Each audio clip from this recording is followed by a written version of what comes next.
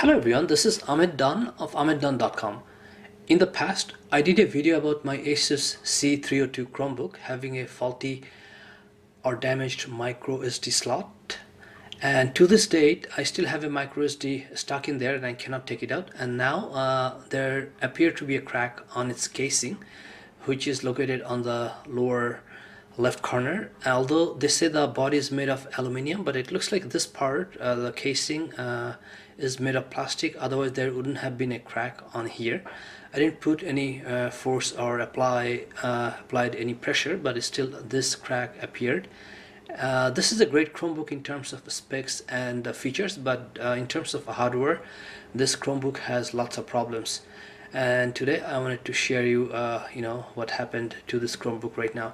I'll link my other Asus C302 Chromebook in the description box below. Thank you for watching. Forget about subscribing to this channel, forget about liking this video. There will be more videos coming up, so I'll see you shortly.